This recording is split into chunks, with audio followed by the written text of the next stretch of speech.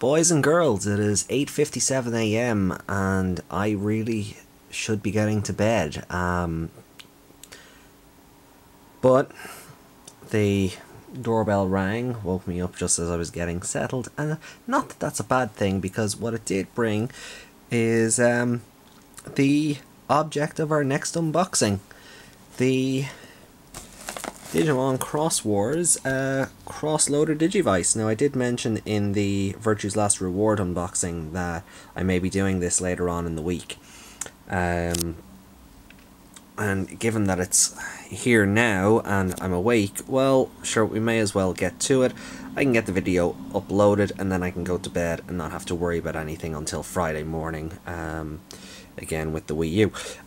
So yeah, this is the Taiki version of the Xros Loader. Again, that's Taiki Kudo, the main character of Digimon Xros Wars Season 1. I know Tageru Akashi gets a crimson colour, but in terms of the animation you can never tell the difference, and I think we all know it was just that they didn't want to have to reprint more for merchandising, so it was easier just to go with the same colour. But anyway, given that we have Shoutamon on the cover of the box, yeah, we'll go ahead and say it's Taiki's. So we'll take a look at the box first. It's advertising reload, battle, an infrared data link, a Digimemory slot, and a music player. Now that's pretty cool, because as you can see, it does come with a Magna Angemon Digimemory.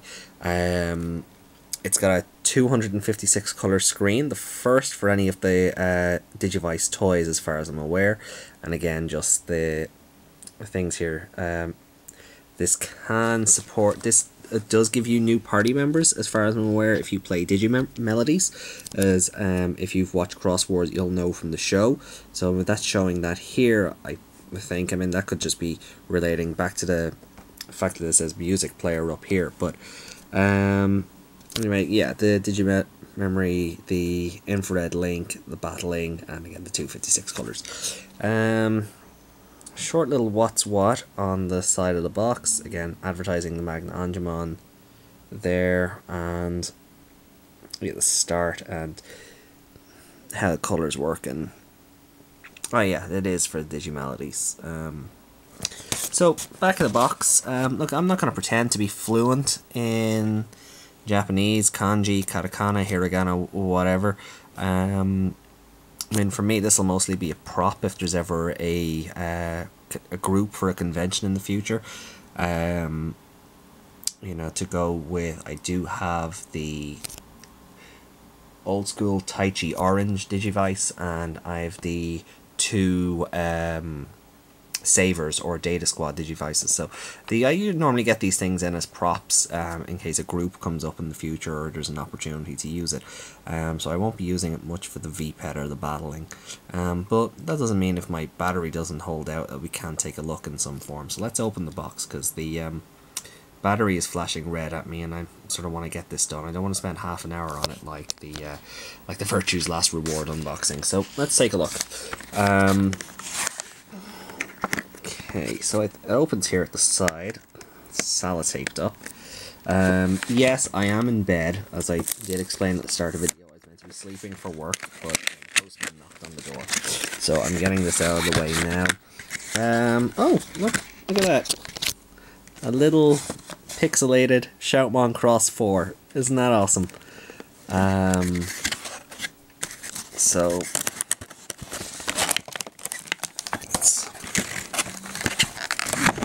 okay, here we are. So we can get the box out of the way. Sorry, you see, I'm still preparing for the video.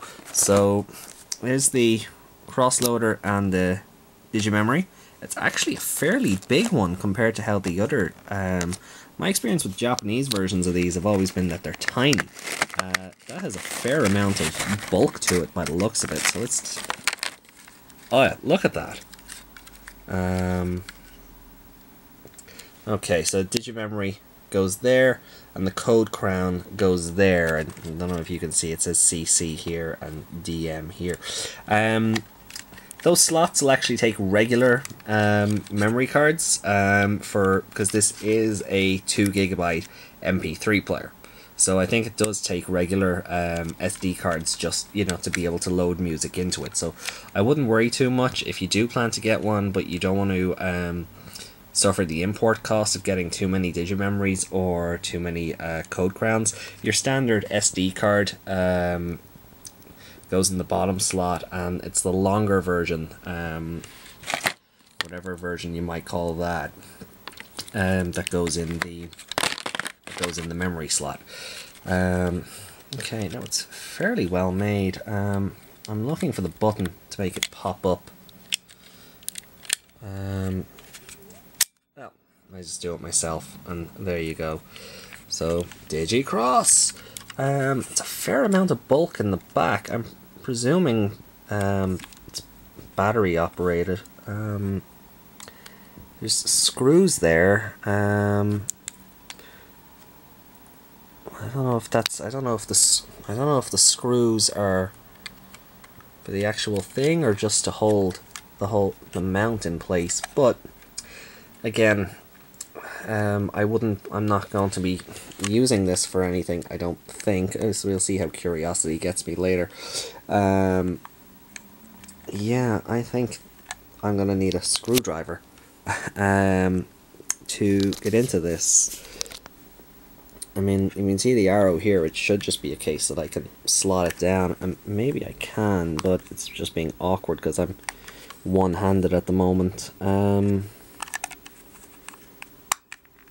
No. Okay, so I won't worry about that. If I do decide to put batteries in it and try it out, sure. I'm sure I can do a whole new video for that. Anyway, so that's the... oh, this thing even spins around, so, you know, it's sort of like the... You can... I suppose for authenticity, I suppose, I mean, with the... Where am I going with this? Sorry, again, it's like 9:04 and I really should be asleep. I guess in the show, when the crosses were being put together in the later animations, this was used for selecting which monsters went into the cross and then accepting. Maybe the toy does something similar. Again, I don't know. Your infrared happens up here, though I guess if someone's got a blue one or the rare black one. I know the black one was only given out in for a competition, but the blue one is quite hard to come across. But look at that, that is huge. So yeah, I mean, if someone has a blue one or even another red one, sure, you can always do the double cross. So that's pretty cool. It's a fair amount. I mean, it's not weighty or anything, but this has to be the biggest Digivice toy I've seen come from Japan, or even the US. I don't think even the US ones didn't make the Digivice IC or the burst that big. Like, actually, I can actually hold that. I don't feel like I'm holding, well, a toy. So that's new. So we'll put that back. Again, there's the Digimemory, Magnet Angemon. So we'll set that aside. This is, I guess it's this is, I guess, the instruction manual. So let's open this up. Yeah, but it looks a bit. Oh, and it's full color. Well, except for the Digivice, but. Hold on. So yeah, I mean, that shows you there where what goes. Oh yeah, I did forget to mention, because it's an MP3 player, there's a headphone jack in the side here. So maybe that'll be worth putting the batteries in for, and I can see what the music quality is like out of it. So I won't take up too much time going through it. Little chibi Shoutmon. That's adorable. So, yeah, and again, it just seems to be more about the battling. Yeah, that seems to just slide down. I don't know why I couldn't do it earlier. Maybe it's because I'm trying to do all this one-handed. And then there's a little node there that you can poke and switch it on. It takes 2 AA batteries. So I might get a bit curious and make a new video. Do keep an eye out for, I don't know, Xros Loader video part 2. Again, I'm trying to get this one out of the way before my battery dies. So yeah, very nice full color manual. Again, I am not fluent in Japanese in any way, shape or form. I know a couple of words, but I wouldn't even be able to ask where's the bathroom. So that's pretty much where I stand on that. But yeah, no, beautiful little manual. Yeah, and there's where I was saying about the Digimelodies. And I suppose that's saying it can also take on music that's playing normally.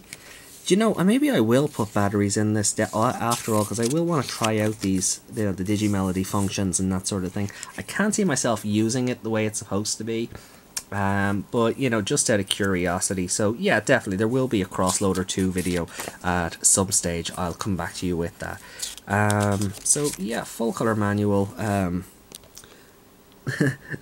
Little badass Shoutmon as opposed to the chibi one at the start.